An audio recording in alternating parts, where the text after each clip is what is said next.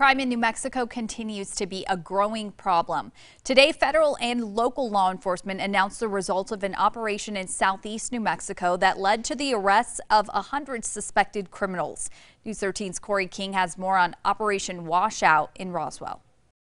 A lot of that is drug smuggling. A lot of those drugs end up here and they end up on the streets in these communities. We have an obligation to help. The U.S. Marshal's Office, the DEA, and local law enforcement agencies made 100 arrests in a week.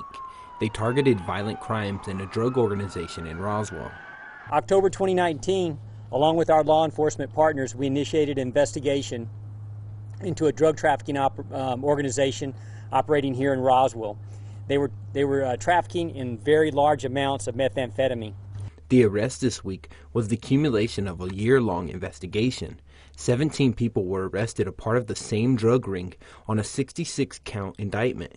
Authorities confiscated weapons, drugs, and money in the raids.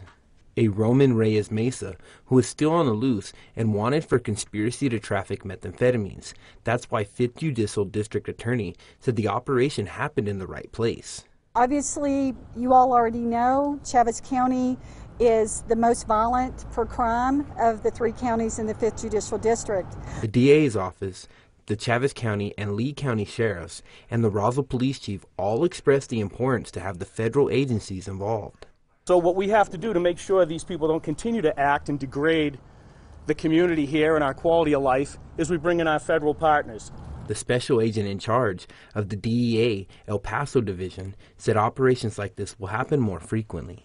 We'll do a few operations a year. We'll look at some of the probably the biggest problems or biggest threats in the area, and we'll go after those. But then afterwards, we're gone. But not this time. In addition, the DEA seized 120 pounds of methamphetamines worth over $1 million at street value. We made over 100 arrests this week and seized 17 firearms. Also seized about 6,000 grams of narcotics, including heroin, meth, and marijuana. Corey King, KRQE News 13. Federal officials say Ramon Reyes Mesa may have already fled to Mexico. They're asking anyone who knows where he is to call police.